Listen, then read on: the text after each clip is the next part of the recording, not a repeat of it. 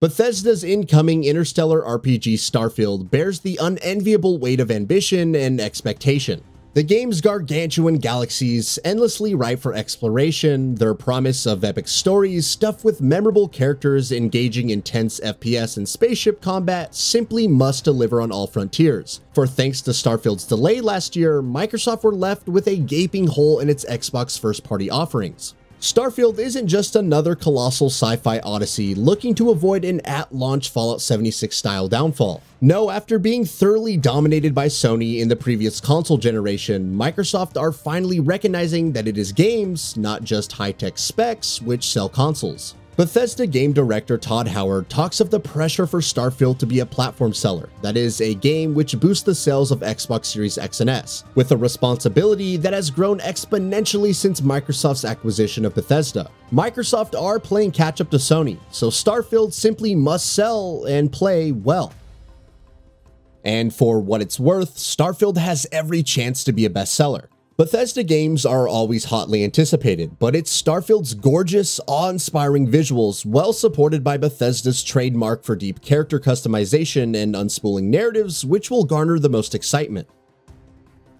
For its future setting in the year 2330, there's been, as there often is with Bethesda games, a war. Assuming the role of a member of the high-tech scavenging group Constellation, players will take advantage of the now dwindling war between factions to scour the universe for rare artifacts. In walking the line between conflicting factions as a highly customized character, choosing whom to side and whom to oppose, with independent questlines for each that aren't locked throughout the game's 30 to 40 hour campaign, Bethesda hoped to deliver a profoundly personal experience for players. This is quite the tantalizing prospect for a game largely taking place in the vast endlessness of outer space.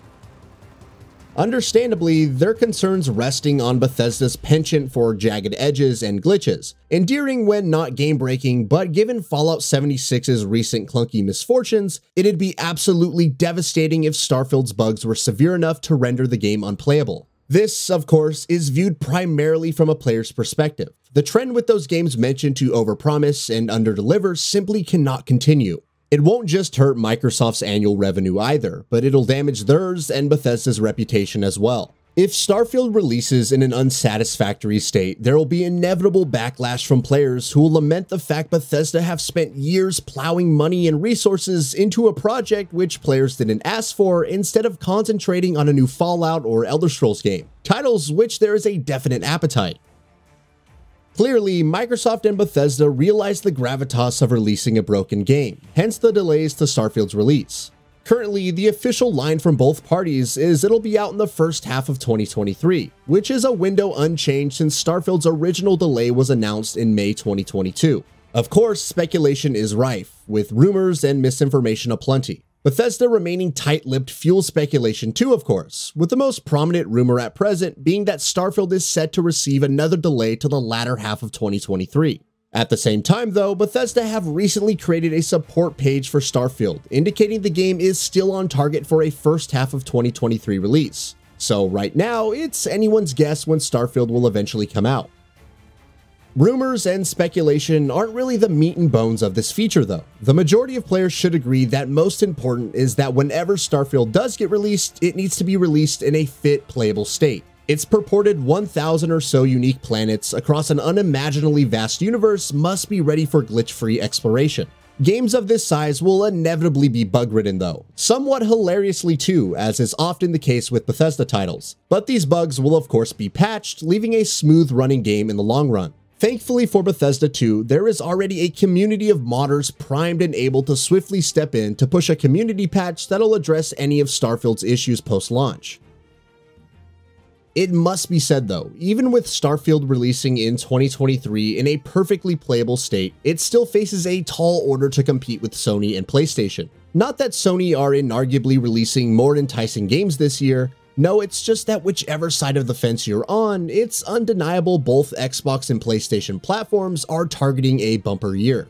Sony's major 2023 offerings include the sequel to PlayStation 4's best-selling game Marvel Spider-Man 2. Can Microsoft's headline-grabbing first-party offerings, Redfall and Forza Motorsport 8, in addition to Starfield, do enough to compete with Sony's? Starfield's pressure and expectation to push players into buying Xbox consoles seems even more desperate when comparing 2023's platform exclusives, and that isn't yet taking into consideration PS5's improving availability and resultant burgeoning sales either.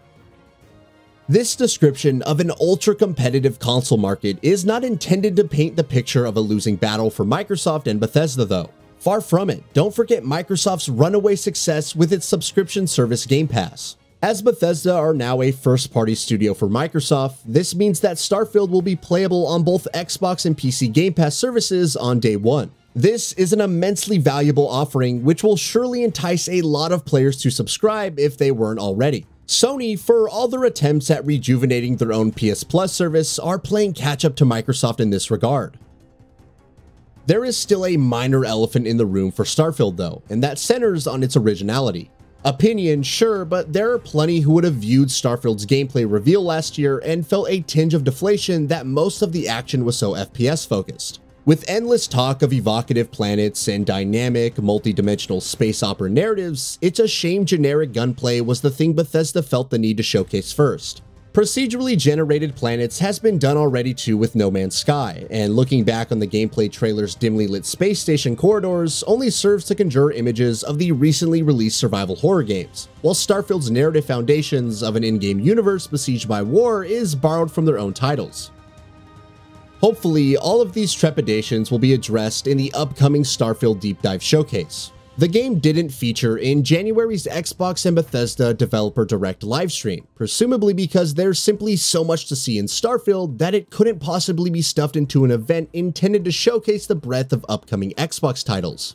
Hopefully, in this deep dive showcase, we'll get to see some of the more unique features of Starfield's customization options, such as its modular shipbuilding. Plus, more time spent showcasing the allure of otherworldly planets and space travel wouldn't go amiss. Clues into how well these seemingly disparate narrative threads of following and opposing dueling factions will cohesively tie into an epic story, one which culminates in solving one of humanity's greatest mysteries, would be nice too. Although this might be something we have to wait until we play Starfield to find out. One thing's for sure, with so much promise and ambition, should Bethesda pull this off, we might be looking at one of the greatest games of this generation. And with that, we reach the end of this video. Have anything to say? Let us know in the comments below. Also, we upload new videos every single day on GamingBolt, so please consider subscribing as it really helps us out. Thanks for watching.